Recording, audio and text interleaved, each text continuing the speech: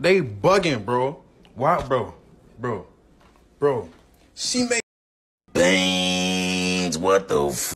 Believe it or not, that was me a few years ago. At that time, I was getting high every day.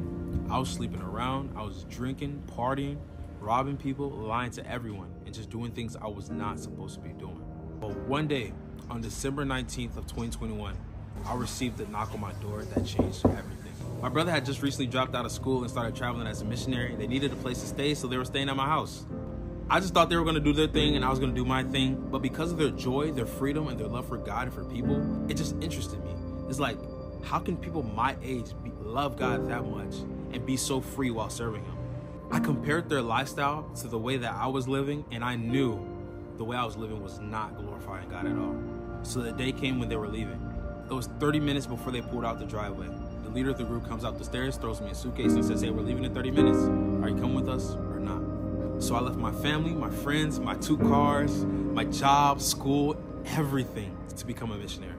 A couple days after deciding to become a missionary, I finally had a personal encounter with Christ that changed the way I viewed the world as a whole.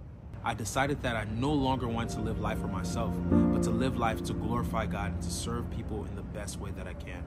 So for the next 3 years of my life, I got the opportunity to go to 13 countries, where in each country, I got to share the gospel to whomever was willing to hear it.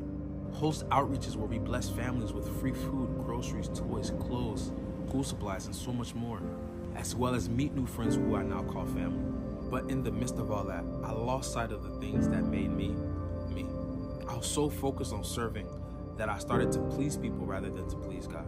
And I was known as that person that was always there for everybody else, always there to be a helping hand to somebody else, but I wasn't that person for myself. Therefore, I'm going back to my roots. I'm going to be showing up for myself for the first time in a long time. My goal is to realign with what God truly wants for me and to live the life of no limits that He wants me to live. So that's why I'm starting this YouTube channel. I'm finally saying yes to my true desires and to my true passions. I know a lot of you guys watching may be also struggling with just starting, just taking that first step. If you want to start that business, just do it. If you want to drop that song, just do it. If you want to ask that girl on a date, just do it. Life's too short to play it safe. For me, it was this channel. So my step of faith and obedience, God is going to honor and bless that. So that means this channel is going to be fruitful. It's going to be crazy. The content is going to be amazing. And you're not going to want to miss out on it. All the growth, all the success that comes from this page is all for His glory and all because He decided to do it. It's not because of my own strength, but it's the Lord's. I don't know what this journey entails of, but I'm ready to find out. And if you are too, subscribe, like, share this with somebody, because God is going to cook. He don't miss, y'all. Yeah, you don't miss. Sounds good, man. See y'all in the next video.